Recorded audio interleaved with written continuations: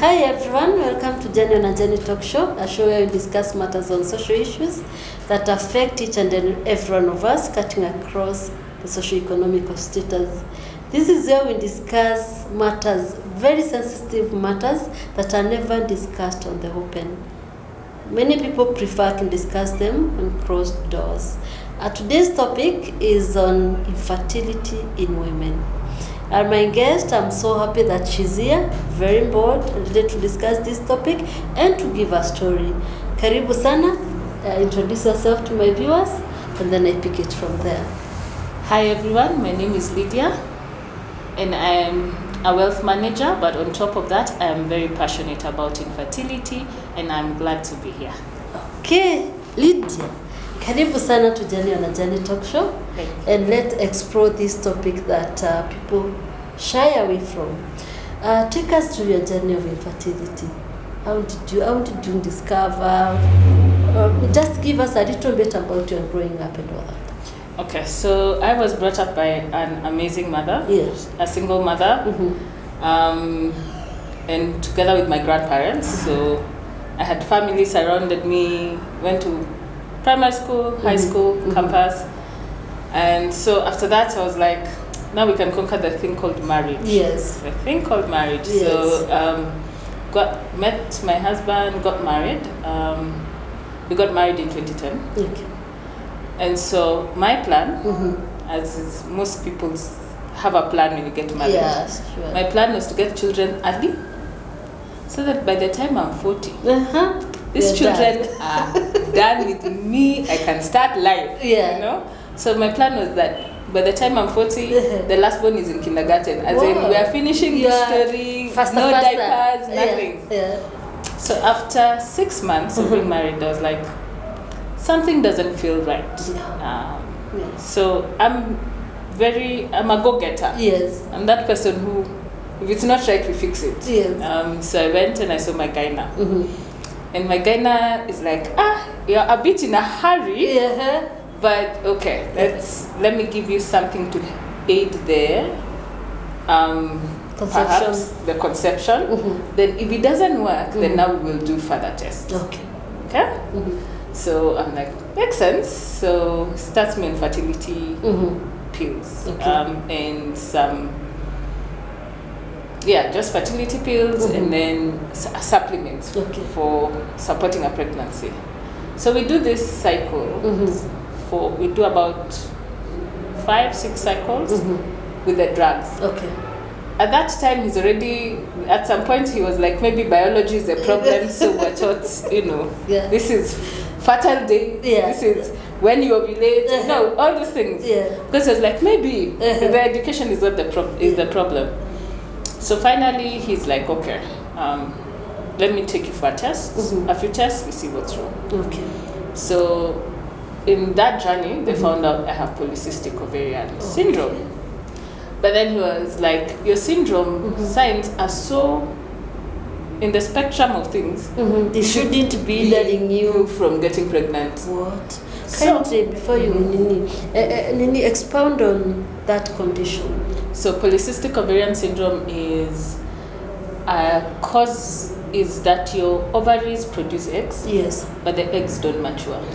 So they stay on your ovary and therefore keep your ovaries after some point. Now your ovary stops getting the signal that you should produce an egg because all these other eggs never mature. So they're already there. But usually for most doctors, they give you a pill that matures the eggs, and that's that. So yes, you will have weight gain. One of the symptoms is a lot of weight gain. Then you see women with a beard. Like this one of mine. A bit of a beard. Losing hair, your hair starts shedding off. So for me, I didn't have any of those symptoms. The only thing I couldn't do was get pregnant. So he's like, on the spectrum of things, no.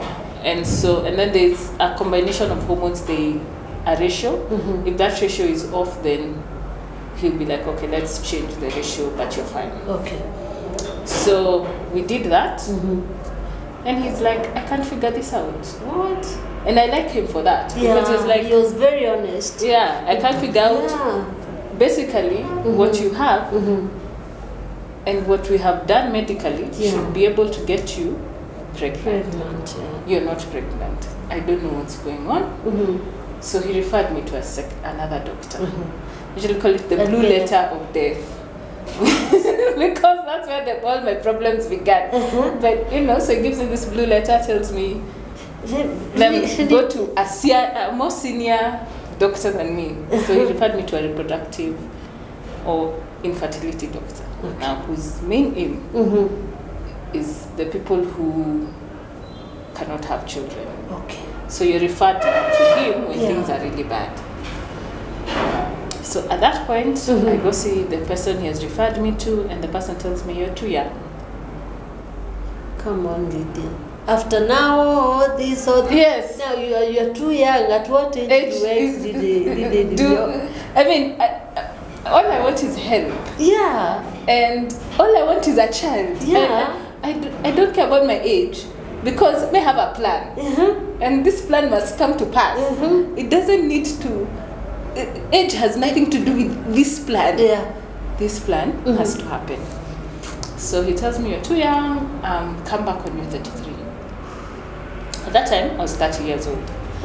I'm like, Mr. 33, you're crazy. By 33, me, I should be a baby, last baby. You're not working with me. So I look for another doctor, I find another doctor. I go, I take the same referral letter to now that other doctor. And I say, now you leave this one alone. Yes, until you're 33. I go and look for another one. Yeah, doctors in Nairobi can frustrate you. I know. So I pick this letter, I take it to now this other guy. Because I have done my research, I know who he is. You see, the goodness of having friends is that you will ask questions. They never sometimes suspected and asking for yourself. So I asked who heads the infertility clinic at Kenyatta Hospital. So I was told who it is. So I looked for him, found his contacts, booked an appointment at his private clinic, because I was like, I'm not going to care at Kenyatta. I have to go to work. Found him and went to see him. And took him the letter. So he asked me, and what did this doctor say? He said, I wait until I'm 33. And me, I'm not waiting until I'm 33. So what do you need me to do? I'm just wondering, Lydia, what would have happened now that you are 33 years that could not happen when you are 30 years? Because to him, I was in a hurry. I'm in a hurry. I'm not letting nature take its course. I'm in a hurry. Okay. Well, for some of us who are in a hurry, let's go find another solution. So after that, so we started the journey. So I went for a hormonal profile. He went to have his sperm checked, so that at least we have a basic understanding of what's going on. And the doctor was like, let's find out let's just start with the basics of, do you have eggs? Do you have sperm? Yes. Does the sperm work? You're not shooting blanks. I use some of blunt egg. Yes. It doesn't work the way it's meant to work. Is your uterus fine? Are your tubes open? So I went for something called HSG. For those who are listening, who have gone for that test, my sisters, we're okay. We survived. It shall be well. It shall be well. So in this test, they literally give you a pain injection before they do it. For some people, it didn't work. For me, it worked. So at least I didn't feel that much pain. But then they force water through your uterus, through your tubes. It's a dye that they force through, so that they make sure that the tubes are open. It is a very uncomfortable process. I think science needs to develop past. Better way. Yes. So we did that. We checked the uterus was fine. The lining was okay. So he was like, what's the problem? What's the problem? So first one, he changed the medicines we were taking and doubled the dose. Now, that is when I usually say problems began, because you get the most crazy headaches.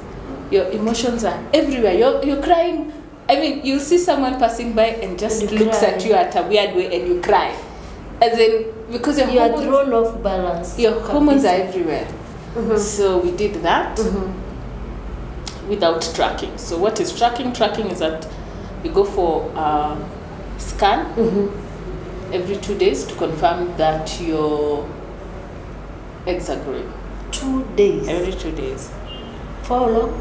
For 12 days. So out of the 12 days, 6 days, you and that guy are friends because he has to come in. Of course. Yes, and it is not the best scan in the world because they don't do the scan for pregnancy that you people know that is on top of your abdomen. No. They do it through your vagina. So it is not like the greatest scan in the world. But so we did it without tracking, and he was like, okay, the next cycle we do it with tracking. So we did the next cycle with tracking. So we realized my eggs can grow. So he says maybe the problem is the combination of drugs. So we started now the third cycle with injectables. So that means I inject a hormone every day into my body on my tummy. So that's quite a journey. Yes. Lydia. Yes. So if you've never injected yourself or you fear needles, you become very comfortable with needles. I can just imagine because and then even the sight of it. And then it affects everything. So it affects your social life because you have to inject at a certain hour every day. So if it is 8 p.m., whether you're in a restaurant, whether you're at a party, wherever you are, you have to be in a place where there's a safe place you can inject yourself through the injection and move on. There is no numbing cream. You just inject yourself. Inject yourself, move on. And you inject yourself either on your thigh or on your tummy. On your thigh or tummy. So you inject yourself. So we did that for 12 days. And then he gave me the injection. Let me say something, Lydia, before. Because the people really are very judgmental. Please never judge a person before you know their story. It's very wrong. I don't know how I can put it. Because Lydia is here giving a story, and maybe there could be a person out there who was judging you, thinking that you want to maintain your figure 8. May God forgive them. Let's continue. So now after that, the cycle failed. Yeah. And he was like, let's change the protocol of the drugs again. Yeah. Maybe it's us who are not getting it right. So cycle number 4 started, which was now injecting myself twice a day. Now not even once. No, it was twice, once in the morning, once in the evening. Same time again. Same time, and then now we did tracking, but now every 4 days instead of every 2 days. Now we are doing it every 4 days. Finished, then he gave me the drug for inducing ovulation. That's that drug. And then again he was like, let's try naturally. Oh my goodness. So you have something called timed sex. So he tells you you have to have sex between this time and this time. Yes. So whether if your husband has traveled, he had better be in town that day. Or because you travel with him. Yes. Yeah. Because it has to happen at that time. Yeah. It is a very frustrating. It removes joy out of that part of your relationship because you're like, it's so scientific. It's medicine. Yes, it's medicine. Literally, it's very scientific. Yeah. So that didn't work as well. So this time he said we still do the same medicines, but what he'll do now is that he will do IUI. So he'll clean the sperm and then now put it back on the day of ovulation. So you can imagine how that. I can just imagine. The process went through again. Yeah. And it didn't work. So at that point, for me, I calculated the amount of money we have used. Because you see, insurance doesn't pay for any of these things. So you're buying the drugs on your own. The drugs themselves are anything between 40,000 to about 80,000. Then add the doctor's fees, the scanning, everything else. So it's like, let's take a break. We'll look for yet another doctor. Because he could not tell us what was going wrong. We'll look for another doctor. Let's just take a break. Save, gather money back together, then we'll go back to the story. at that time, I also started having very many health challenges because I think the hormones had reached my end with them. So we took a break for about a year. Then we found another doctor. We now moved to Aga Khan, to a doctor had been recommended for in Aga Khan. The one now for 33 years is still waiting. The one for 33 years is still waiting. And by then we're still now getting closer to this 33. Anyway. Okay. At this point, I have to say this. I know it is well-meaning. I know people mean well. But sending me the doctor who you think has the magic cure does not help me. It does not help me because that doctor might have a magic cure for someone else. Not Lydia. It's true. It's not. Please, Lydia. Yes. Speak to someone. So you sending your friends, doctors, herbalists, suggestions of herbs that people need to take does not help because you don't know what her condition is and you don't know what she's searching for. You don't even know the status of her and her husband. The husband might be the one with the problem. But you've sent her to 20 million doctors and herbalists to fix a problem that truly is not her problem. It's true. So allow them to give you, to allow you into their journey, but without ideas, without judgment. Just be the safe space that she can come and cry and go home. That's it. Yeah. Can they keep your advices unless they are if I ask you, please just don't advise. Just be my friend. That's what I need you to be. My doctor is being my doctor, so you need to be my friend. Take me to hospital when I need to go for injections in the morning. Come and tell me, can I take you to hospital? Are you having injections today? Let me take you to hospital. You'll have done me a whole lot of favor. Already, we are not allowed to drink coffee. So we are miserable. We're not allowed, it's minimal amount of coffee and tea. Us, there's no coffee. Then tea, he's minimized it. So really, I'm a Kenyan, I like tea. I like coffee. So already I'm miserable. My diet has changed quite a bit. If I go for a function, I have to do my functions round for this 13 days. All the functions I go for are around that whole injection, seeing the doctor type of. So I can't even do a trip. I can't go on a holiday until we finish with the doctor. On day 15 or 16 when I finish with the doctor. They're saying you've become antisocial. You don't come for function. Already my stomach is sore, so I'm also avoiding many, plans because I inject myself one side today morning, the other side in the evening. After a while, that you have no more place to be injecting yourself, so you're sore. So we go to this other doctor, and the first thing he says is, for me, I believe conception is supernatural. Okay, it's God who gives children. What I will do is I will use what I know to help you to get to that goal. If it doesn't happen, don't blame yourself. Don't blame science. Some things God chooses for them not to happen. That's a good doctor. And he's an elderly doctor, so I think that kind of removed the stigma of this is my fault, why is this not working? I love that about him because he was very clear. Science can only do so much. You as a human being can only do so much, but conception is supernatural. It's true. So we will help. You will do your part. I will do my part. However, don't feel guilty or shamed because you don't get a child. Which was good because for me it laid down the basics of we are going to try this. Whether it works or not, it's now good. And I liked that. So we went through the first cycle. Again, it didn't work. This time, we figured out I have a deficiency of vitamin D. So I started getting vitamin D supplements.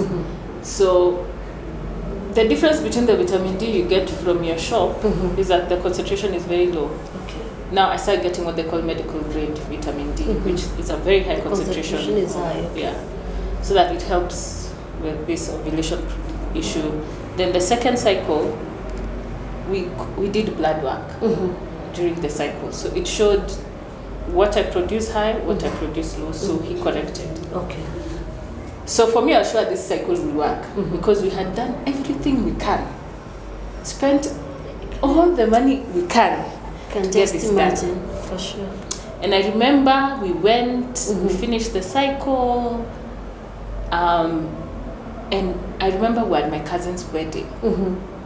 And in the morning, the hospital calls and says the pregnancy test was negative. Oh my goodness. And I'm at a wedding. I'm meant to be screaming, shouting, you know, celebrating my cousin getting married. Yeah. And I remember looking at her and I'm like, wow, this is going to be a long day. Oh This is going to be such a long day for me. Yeah. But I made it through. In the evening now is when I collapsed. I just cried. Yeah, the reality hit. The reality hit. And then we're not even home because the wedding was out of town. So Yeah. we're not home. So I just cried and cried and cried and got it out. So we came back to Nairobi. I went to see the doctor on my own. Again, he was like, you know, Lydia, conception is divine. Yeah. By that time, my health had tanked. So it had gone this way. Yeah. So I got asthma. I had asthma when I was a child. It came back full blown. Then now I started getting sick, like really sick. So we had to stop for the sake of my health. Yeah. So we went, and so for me, I said, maybe it may or may not be the hormones. Yeah. I cannot tell. But for the sake of now me, You now, yeah. let me stop and let me get help in terms of my other health challenges. Yes. So I got food allergies. Yeah, people late onset of food allergies at 34. Yeah. So I got food allergies. So I had to stop for a while. And when I stopped and took a break, I was like, you know what? This is not life and death. I can't put my life on hold. Yeah. I've chased this dream for what now? This was the 7th year of me chasing this dream. And it was not working. Yeah. So I was like, there's only so much I can push of myself to make this dream work. So I was like, let me take a break. And when I'm at 38, 39, we will reconsider this. Trying. We will try this again. Yeah. But for now, I'm going to take a break. Yeah. And in all this time, most people, very few people stopped to ask me, how are you feeling about this? Did they first understand the journey that you've gone? I think for me, one, I was not sharing the journey. Yeah. Because so I am those people who are like, we need to get this done. So let me tell you, I would go for my morning injection in hospital, and I'll be at the bank by 9 a.m. Working. Would do the transfer, the procedure for putting the sperm back in and everything else. Would do that day in the morning. And you'd go to work at 10 a.m. By 11 a.m. I'm on my desk. I never stopped to process what I was going through. Yeah. And I never stopped to allow people in. The only time, once or twice, or actually 3 times, I had a breakdown. Everyone just thought, Lydia, today is emotional. Because then I would cry, walk out of my desk, go to the loo, wash my face, and come back, and I'm back to normal. At that time, all the people you got married together with, they have children. They have 2-3 children. I can imagine. You're still, even one has not appeared, leave alone now 2 or 3, one has not appeared. Me, Lydia, I can't say really I understand that. I don't. I can just imagine. Yes. And the stigma people put on people. Yes. And especially when you're married and only 1 year. Yes. And there's everyone no is looking sign. at you like suspicious. Yes. So people have gotten children. Yeah. People have. I mean, you're being called for birthdays. Other times you want to be invited because they're feeling, gosh, will it affect her? Yeah. Now the other thing about sharing your journey that I struggled with is that if I share my journey with you, then I get pity. I don't get sympathy, I get pity. So everyone is walking around you on eggshells. Do we call her for that baby shower or not? Do we call her for the birthday or not? For me, your kids are my kids. As in, I'm fine. Yes, there are moments I'll struggle with going for that baby shower. But if we're close friends, I'll be like, Lydia, you'll deal with the tears tomorrow. Today, you're going to show up for this baby shower. So that kind of became a difficult season where you're alone. A lot of it is alone because you go to hospital. If you're not going with him, you're on your own. It's true. So you go to hospital, you go to work. There's not much in terms of companionship. Like the support system. The support system. And so after a while, I started talking about it.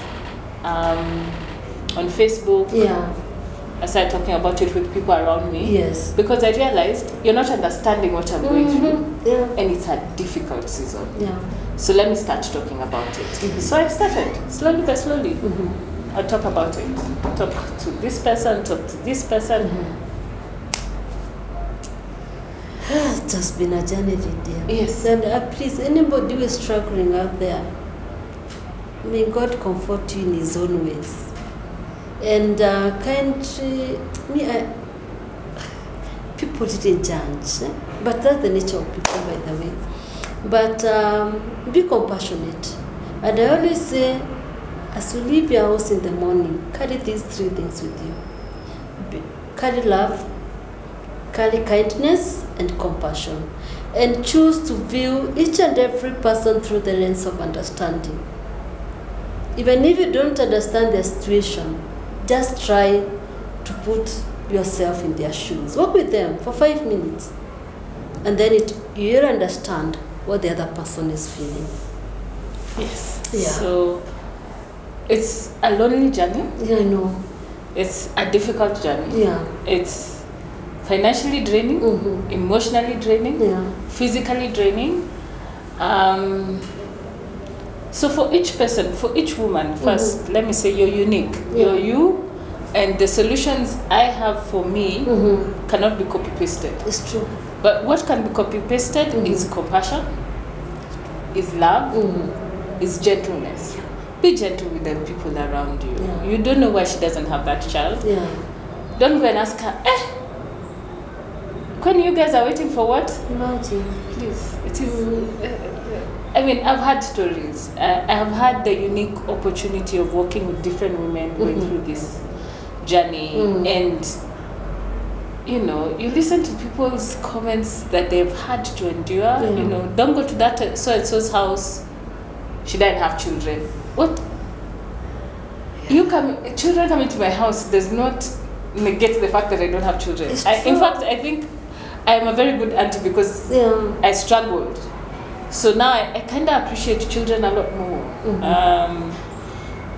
You hear comments, people who've been kicked out of their marital homes, and you know, and later on they find out it wasn't even her. Their fault. It's true. It was the guy. You know, I've had stories of people who, you know, this guy's married, now we're on wife number 4 and still they're not children. Yet all these other women, you as a mother-in-law kicked out, have babies. That's true. I know a case of like that.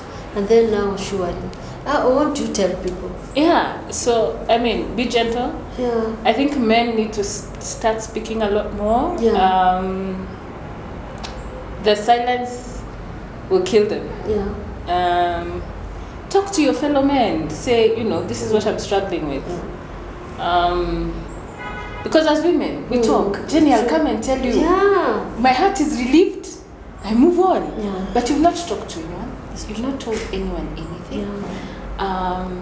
So you're going through your own thing. And the other thing it does is that it puts a strain on your marriage. It does. Marriage is twice as difficult. It is. It's an institution, by the way. Already, the institution is hard. Add infertility. It becomes worse. It is a desert. And unless this, and truthfully, the reasons why a lot of the marriages that face infertility either last forever or don't last at all is truthfully, you just at some point do not like it. Blaming each other. You're blaming each other, you're annoyed with each other. Like, you're and then there's the financial strain. So you're thinking, this money that this girl is demanding or this man is demanding, I would be doing this with it. I wouldn't be investing. Or whatever. So you literally have to just take a pause and say, okay, how is this going? How are you feeling? Talk about how you're feeling with your partner. It might be hard because I will not lie. There are many times we don't know how we are feeling. It's hour by hour, minute by minute. I'm just imagining, even starting the conversation, you may be pricking a balloon already and you don't know the content. Yes. It's a scary place. And I will not lie, a lot of times the women who are going through this are very bitter and very angry. You will not notice the bitterness or the anger until you start interacting with her. So if your friend is annoyed all the time, please, she's not annoyed at you. She's just annoyed. She's fighting her own battles. At this battle that she's not winning. And she's not understanding why she's not winning. And she's using all the means. To win. And she's not winning.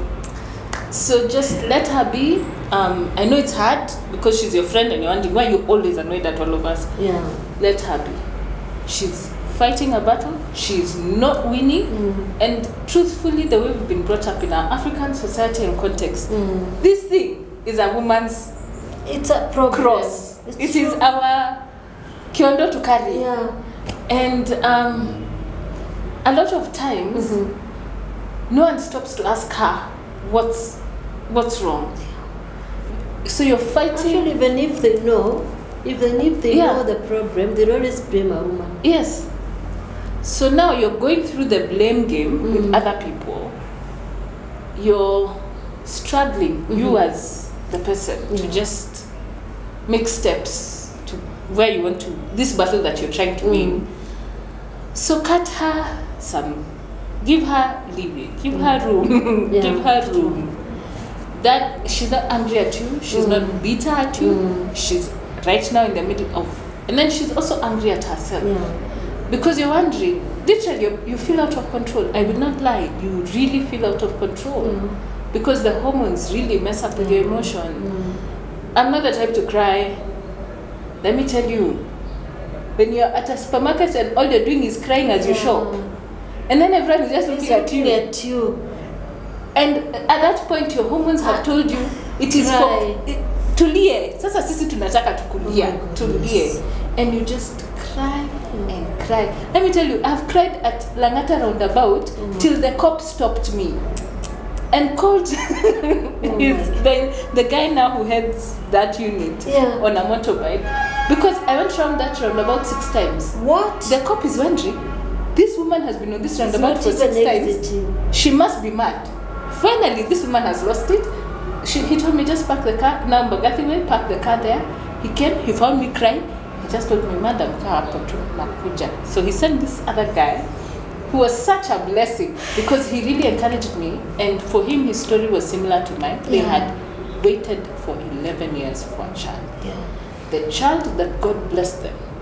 At 26 weeks, it was a threatened miscarriage. My goodness. This child stayed in an incubator for a very long time. So they sent the right person to encourage me. Yes, true. God will have angels for you. But you can imagine what type of emotional mess I am. I can imagine going around 6 times, just crying, wailing. So you're feeling really out of control. I will say that you feel out of control. You don't feel in charge of you. You don't. So all these emotions are going through you. So the anger and bitterness is there. You're angry at God. God, why am I in this situation? Actually, that is what I wanted to ask you. You're angry at God. Because, let me tell you, you go to the village, there's a 13-year-old, 16-year-old, 17-year-old pregnant. You are thinking, And then you even ask God, this is the way I've lived. Yes. I can't. I mean, you listen to stories you watch news, it's babies being dumped. Imagine. Someone had a child and didn't want the child. All you're asking for is that one child. Yeah. So there's a lot of anger towards God, anger towards people. You're just anger towards everything. Everything. You're just feeling out of control. At what point did you now say, enough, it's enough, I'm not trying again? So when I turned 35, yeah, I said I'm done. No, when I turned 34, I said I'm done. By that time, we had been on this journey since I was 29. Yeah. Actually 28, because I got married on my 28th birthday. Yeah. So since I was 28, now we are turning 33. We've turned 33. Yeah. I was like, my body was no longer mine. There's the weight gain, weight loss, the headaches, the food, and I mean, my body was no longer mine. So I said, enough is enough. Enough is enough. Yeah. Let me first deal with all these emotions that I have, the feelings of defeat, of loss, of failure, because you really feel like a failure. Definitely. You feel like a failure. Yeah. So I decided, let me take a chill pill. Let me just gather myself together. Yeah. And after that, I was like, so I was at 34. I said, I think I should try it again. Yeah. I went to see the doctor. The first visit, by the second visit, I was like, I'm not doing this. My mind cannot do this anymore. Yeah. And so that was that. I've not tried again. Yeah. And not because of lack of wanting to. Yeah. But truthfully, I'm content. Yeah. And I have accepted that this dream may never come to pass. And it is okay. Yeah. It doesn't make me less of a woman. Yes. It doesn't make me less of Lydia. It doesn't make me a failure. It doesn't define me. Yeah.